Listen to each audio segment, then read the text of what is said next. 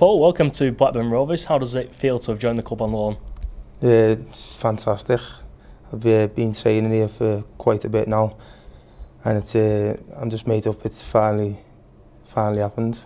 What were the reasons behind you wanting to join Blackburn Rovers? It's a massive club for starters, and since I've been here, the lads have just been tremendous. It's a good camp.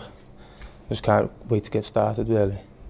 There might be a few Rovers fans who haven't seen you play yet. Can you just describe your type of play and what type of player you are?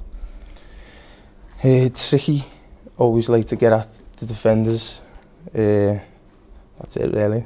You have to wait and see. Have you kept an eye on the other strikers at the club? Because Jordan Rhodes, Rudiger Stead, Chris Brown as well. There's certainly competition in that department, isn't there? Yeah, it's Jordan Rhodes' quality. There's just loads of quality in the team. It's going to be a fight to get your place.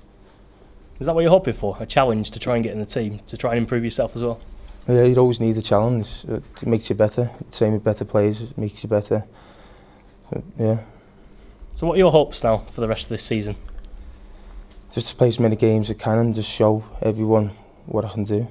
No better way to start than a goal on your debut potentially against Leeds? That'd be fantastic if that happened, yeah. Welcome to the club. Cheers.